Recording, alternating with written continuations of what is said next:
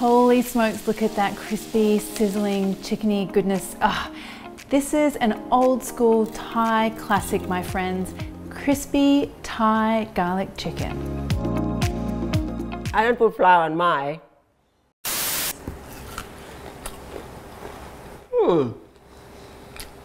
It's crunchy, isn't it? It's crunchy. It's tasty. Yeah, it's crunchy. All right, guys, we are going with one of my old school family favorites here. This is gai thot katiem pig Thai, which is a garlic peppery plate of deliciousness. It's very simple, but I have a little hack that makes it even more simple than the original. So let's get going on the paste marinade that we need first of all. I'm going to start with some garlic, obviously, because this is garlic chicken. And that goes straight into my mortar. And then just use your pestle to just kind of pop the skins a little bit. Now typically this one is made with pork a lot in Thailand, but I also love to do it with chicken. It's also the way my mum used to do it as well when I was little, which I love. All right, doesn't matter if there's a few skins in there, the skins will kind of crisp up a little later when we get everything into the hot oil. But what I want to do now is add in the rest of the flavorings. And the other important ingredient here is coriander. So we've got our whole coriander here. And for this one, we really want to use the root part. So I know a lot of you guys write and you're like, well, my store only sells the stems, I don't get the root part. That's okay. Just use as much of the stem as you can and just tear that in. That bottom part has a lot of flavor, and it's actually a very traditional ingredient to use in Thai pastes and marinades, and it just is great. But look, I know a lot of you don't like coriander. That's okay. You can just leave it out and just do garlic and pepper here. Totally cool. Now, onto the pepper. I'm using white peppercorns. So this is like the holy trinity, if you like, for Thai cooking. It's the white pepper, the garlic, the coriander. It's, I don't know, it's like the flavor that gives everything that, I don't know, that Thai essence, a lot of the time. It just reminds me of my mum's kitchen also, which I also love. Okay, so much love today, my goodness. A little bit of salt as well. And I want you to pound this to a rough paste. You don't need to be all, super fine dining here, just kind of a, rough paste. Okay, so this is what I'm talking about here. That kind of situation into a large bowl. Now add in some chicken. I'm using some thin strips of chicken thigh, but you could go with breast, or as I mentioned, you can also do pork strips as well. And to that we just need some oyster sauce, some fish sauce, and just a little dash of sugar. Now get that mixed up.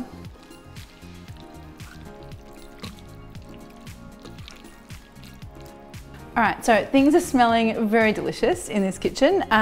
What we want to do, don't leave that to marinate too long. This is like hardcore, this marinade does not need long at all. What you want to do is just get yourself set up with just a bowl of corn flour. And we're going to do this in batches. What I want you to do is make sure that you've got everything set up, the oil, your chicken, flour, and then just go straight into the flour and then straight into the oil. If you kind of mix it up first and leave it sitting around, the corn flour gets really sticky and gluggy, and I want just a really thin coating.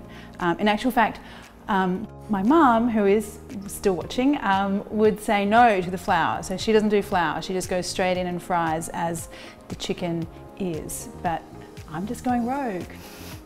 I like the extra crispiness, but totally up to you. You can do it Mama Noi way as well. The most important thing though is check the oil temperature with a wooden spoon. Just pop that in, and once you can see some nice lovely bubbles, you are ready to deep fry. So I'm going to go in with half the chicken for this, and just really make sure you get each piece coated beautifully. Would you use the flour, Mum? Would you do flour? I don't put flour on mine. No flour. I need to get in trouble later, anyway. All right, so once you have that chicken looking nice and lovely and coated, then we go into the oil and do some sizzling.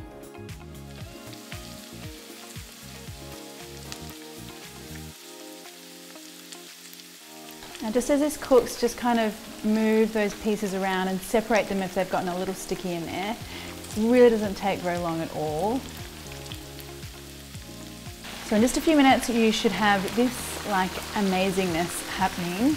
golden, crispy, crunchy chicken pieces. Oh, and the smell of that beautiful garlic, amazing. Now just drain those off on some paper towel.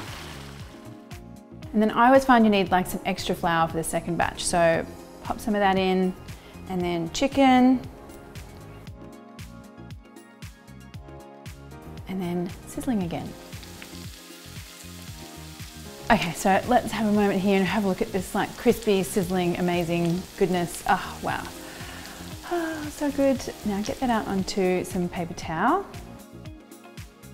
Now when you have a tray full of golden, delicious, amazing chicken, I mean, so this is one of the reasons why I like to add the flour, is that I love that kind of craggly, crispy kind of texture on the outside. It just gives you an extra bit of crunch. But I have to say my mum's version without the flour, which is a little lighter maybe, or less. They look good.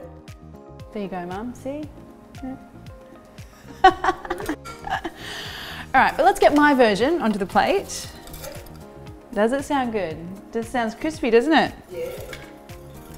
Good. All right, and look, one final little hack from me, and that is, instead of getting you guys to chop a whole heap of garlic, and I mean a whole heap to deep fry, which is what you would do traditionally, I just like to use some already made store-bought fried garlic because then you don't have to chop a whole lot of garlic, so it's great. So that's my little hack for this one. Ooh. All the crispy sounds. Final little bit of zhuzhing, some coriander leaves. And so this is something that we would eat like, you know, with some steamed rice or sticky rice as well, you know, some greens as well, or a little salad.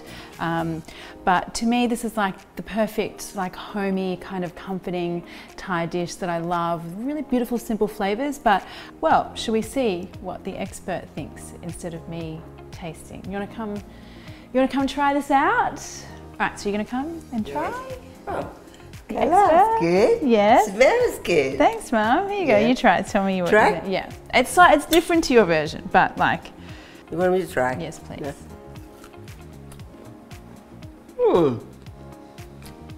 It's crunchy, isn't it? Crunchy. It's crunchy. It's tasty. Yeah, it's crunchy. I can still sound crunchy. Yeah, crunchy. It still has the same flavour. Yeah, same flavour. Slightly different texture though, but I love yours too. Yeah. Yeah, thank you. All right, how about next Mama Noi episode? You make your version.